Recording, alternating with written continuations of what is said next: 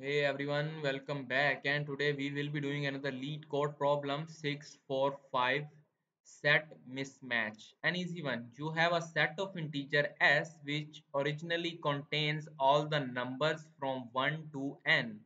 Unfortunately, due to some error, one of the number in s got duplicated to another number in the set, which results in repetition of one number and the loss of another number. You are given an integer array nums representing the status of this set after the error. Find the number that occurs twice in the number and the number that is missing and return them in the form of an array.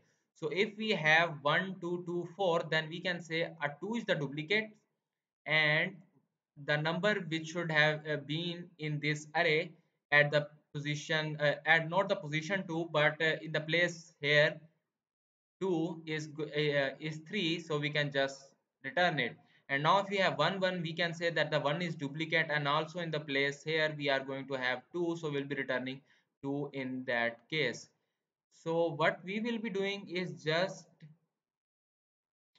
first of all taking the length, so the n will be the length of nums, and then we are going to find the arithmetic progression of this n.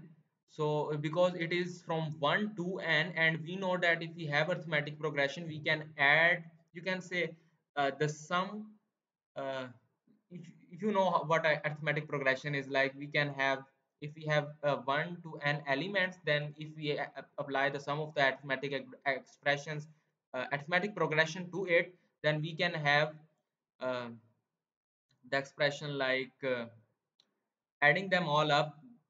For example, if this n was 10, then we are going to add 1 to 10, in which the formula in that case is going to be n plus 1 and then divided by 2.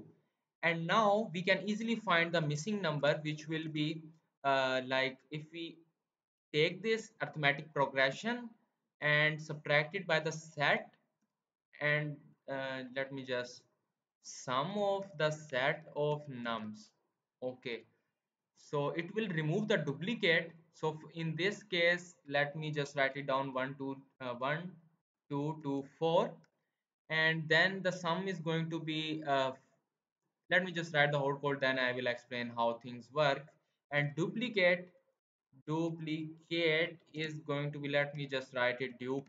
Okay, so we can find the duplicate easily by just taking the sum of the original nums, subtracting it by the arithmetic progression we have, adding the missing number.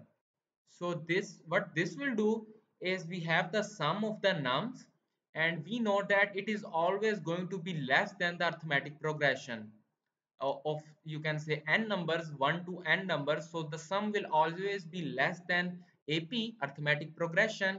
And then we are going to add the missing number, because we know that that missing number is going to complete the deficiency which is going to be this, which is this nums have, and the exceeding part is going to be uh, just the duplicate. So after that we can just return the dupe and the missing number, and that's it. Let me see if this works, and then I will explain how this works in a bit more detail.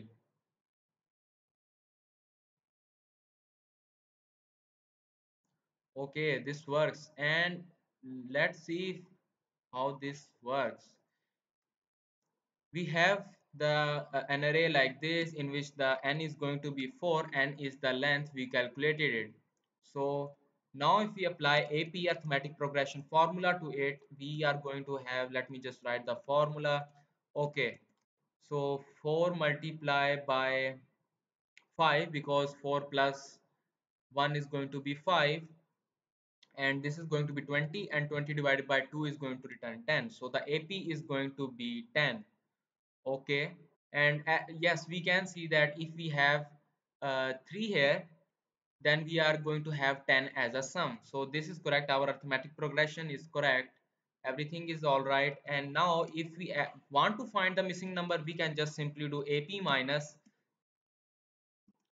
sum of the set, which will just remove the nums. So 2 is removed because it is a set cannot have duplicates element, and the missing number is going to be 10 minus 7, and which will be the 3. So this 2 is still here, we just make the set another set, not disturbing the original, you can say, array. So now we can find the duplicate by, let me just write its formula to you, minus our ap plus the missing number.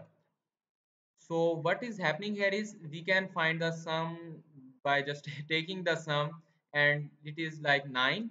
So the sum is 9 of the original array, and its AP arithmetic progression is 10 plus the missing number. The missing number is going to be 3.